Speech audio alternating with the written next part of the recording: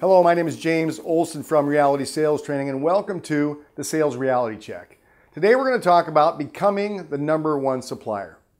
Is that important for us? Yes. Why? Because 80% of the business is going to the top 20% of the suppliers.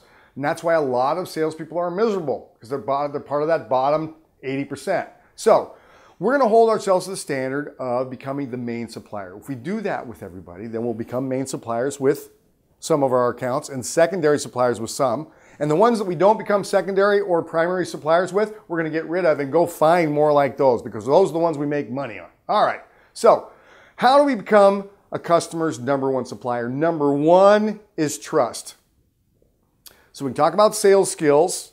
Okay. Trust by itself isn't going to get it done. We still have to sell customers, but number one is trust. This is going to seem simple, but a lot of sellers don't do it. How do we earn trust? We do what we say we're going to do. So that's a question of values, a question of morality. A lot of sales guys don't think about it, but that's number one. That's how we're going to become the #1 supplier. Number two, persistent and consistent. We need to call accounts and offer them product on a regular basis. Most sellers call accounts or customers on a willy-nilly basis. They get willy-nilly results and they wonder why. If you want to become someone's main supplier, you have to be like the milkman. You have to show up on a regular basis. That shows them that you're a serious person and that you're serious about the relationship with them.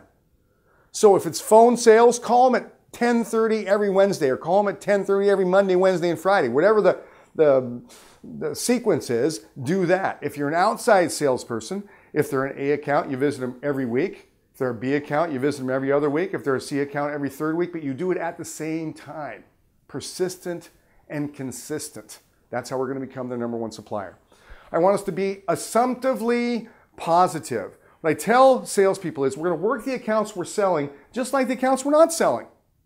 We're going to act as if they're going to buy from us. Another mistake that salespeople make is they don't act like they're going to do business with the customer. They act as if I'm just going to have to bid for a while and then you're going to start buying from me. So I want us to act as if they're going to buy from us.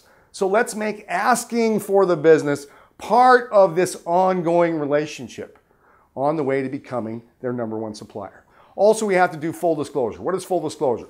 What do you have on the ground? What do you have on order? Of what you have on order, how much is sold? What is your buyback point? What's your average cost? And when are you buying again? So these are the questions of full disclosure. We need to ask these questions of our customer to become their #1 supplier. We act like a business partner with them. We talk to them about their inventory turn, not just about what they're buying next. And ultimately, we want to become leaders. So we want to promote, not quote, our customers. That's the last step in becoming their #1 supplier. My name is James Olson with Reality Sales Training. I appreciate you coming by today for the Sales Reality Check. And until next time, let's go get an order.